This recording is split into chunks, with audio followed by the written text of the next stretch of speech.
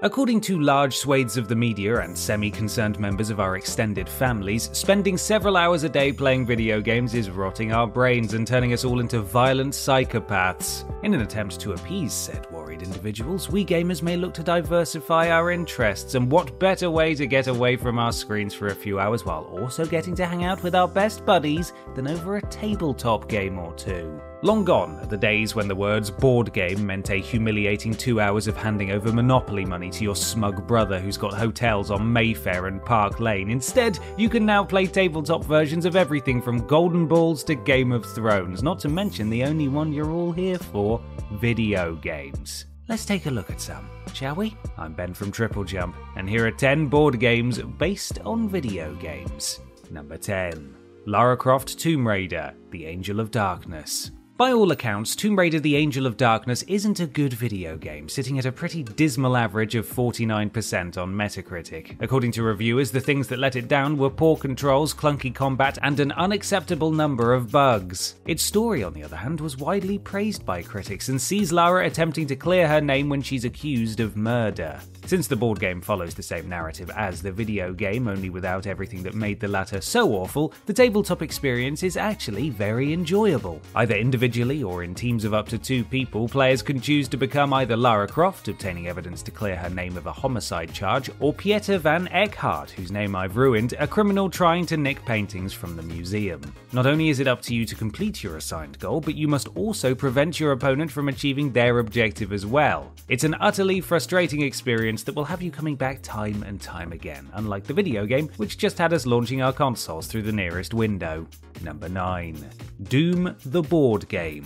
You may think a game as action-heavy as Doom wouldn't translate into a tabletop format, but it turns out you'd be wrong. Although there is far less shooting involved than in its digital counterpart, Doom the Board Game still manages to capture the essence of its source material by transforming it into a strategic battle between elite marines and the forces of hell. Requiring a minimum of 2 people and up to a maximum of 5, one player takes control of the invading legions of demons, while the others are charged with working together as marines to undertake various missions. These include escort tasks, hostile eliminations, and sample collections amongst many, many more. Each mission has its own individual board setup, so there's a huge amount of scope for replayability. The aim of the game is fairly simple. Players will undertake 6 missions, with each side having different win conditions. The first side to complete 4 missions wins the game. That said, we're not going to pretend the game itself is straightforward, as there's a lot going on, but once you do get your head around it, we guarantee that it's incredibly rewarding regardless of whether you're a Doom fan or not.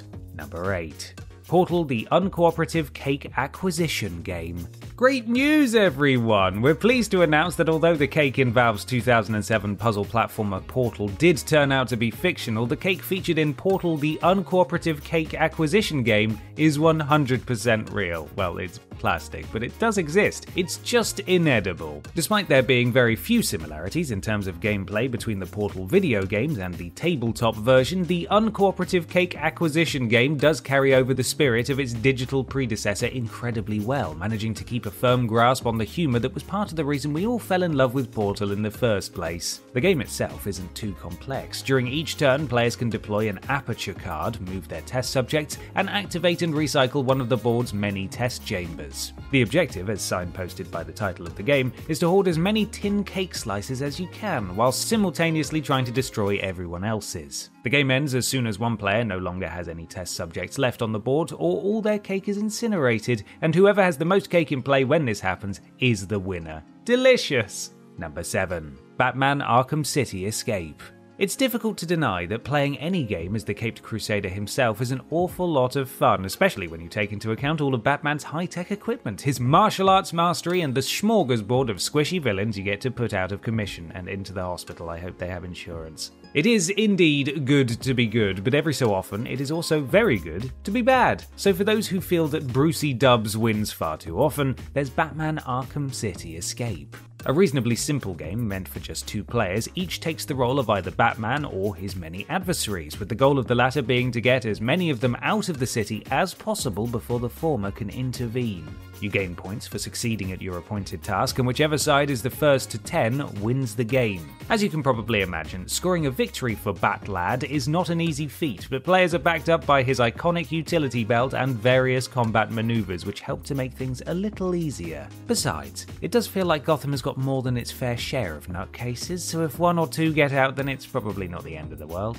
Number 6. The Witcher Adventure Game. At this point, we're starting to wonder if the Witcher creator, Andrzej Sapkowski, has done some sort of deal with the devil on account of the fact that everything Geralt of Rivia touches, seemingly, turns to gold. As if several best-selling books, 3 outstanding video games, and a hugely successful Netflix series isn't enough blonde hunky boy for you, there's also a massively enjoyable board game as well. The Witcher Adventure Game is a competitive tabletop escapade for between 2 and 4 players, with each getting to choose who they play as, though this is very dependent on how you wish to play. Whether you prefer to do business with a sword, diplomacy, a little help from your friends, or a touch of magic, there's a character in there to suit you. As in the video games, players must complete quests in order to advance, and whoever's managed to gain the most points by the end wins. Although the physical edition of the game is now harder to come by than a civilian that's willing to toss you a coin, Witcher fans interested in playing the adventure game can do so digitally, and while it doesn't have quite the same atmosphere, it's pretty darn close. Number 5. This War of Mine, the board game.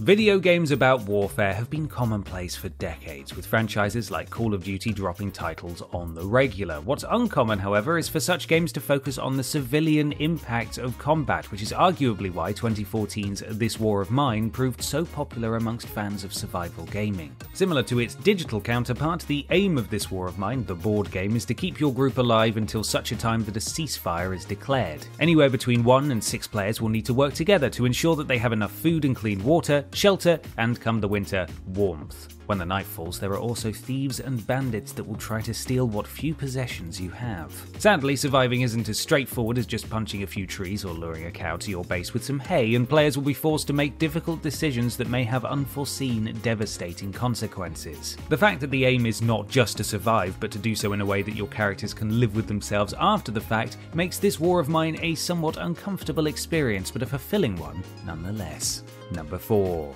Sid Meier's Civilization: A New Dawn.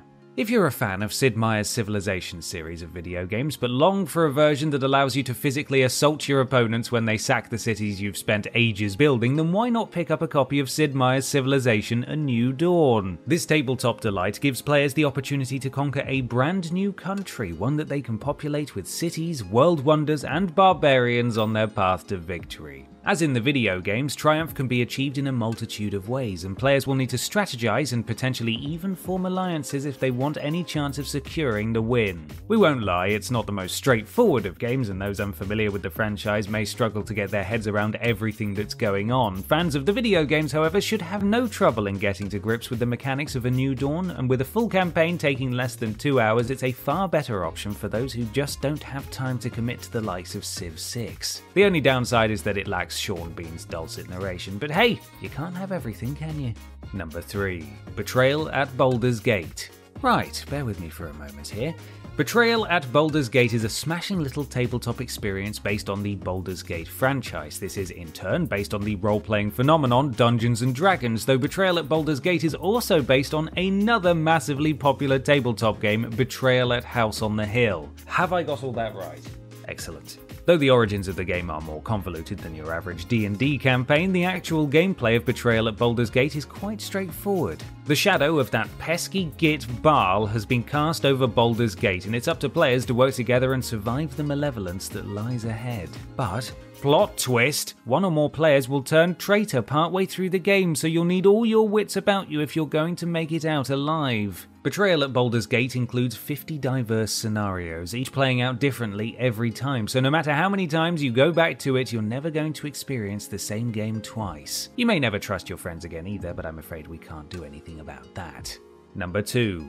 Resident Evil 2, the board game. If competitive play isn't really your thing, then perhaps a trip to Raccoon City is just what you need to brighten your day. Brought to life thanks to a successful Kickstarter campaign and released in tandem with the Resident Evil 2 remake, Resident Evil 2 the board game sees up to 4 players working together to try to escape the escalating zombie threat. Each player, having chosen to play as Leon S. Kennedy, Claire Redfield, Ada Wong, or Robert Kendo, starts in a different position on the board, and the aim of the game is to explore the map, uncover clues, equipment, and weapons, and ultimately get out alive. On each turn, there's an action, a reaction, and a tension phase, with the latter adding a surprise element to an otherwise strategic experience. Furthermore, the game is completely cooperative, so if one player dies, it's game over for the whole group.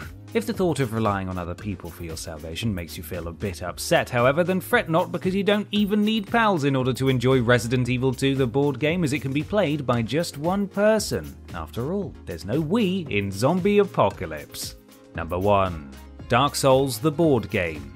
Many gamers have been put off the Soulsborne series over the years, thanks in large part to its devilishly steep difficulty curve. We get it, although some people love nothing more than overcoming a challenge that's bested them for hours, just as many turn to video games for a more relaxing experience. And that's okay! We're sorry to say, however, that for those interested in the Dark Souls franchise who just don't have the patience for the video games, the tabletop version is no more forgiving. We wish we were joking, but the description from the publisher literally leads with the words, "Prepare to die." If you and up to 3 friends are feeling up to the task, however, you must work together to defeat enemies in a similar way as you would the video game, i.e. by dying repeatedly and learning from your mistakes. Oh, and did we mention that if one of you expires, everyone has to respawn back at the nearest bonfire? Sorry about that. While we can't say that Dark Souls the board game is going to be fun for all the family, it does perfectly capture the spirit of its digital predecessors, so if that's what you're into, you're in for an absolute treat.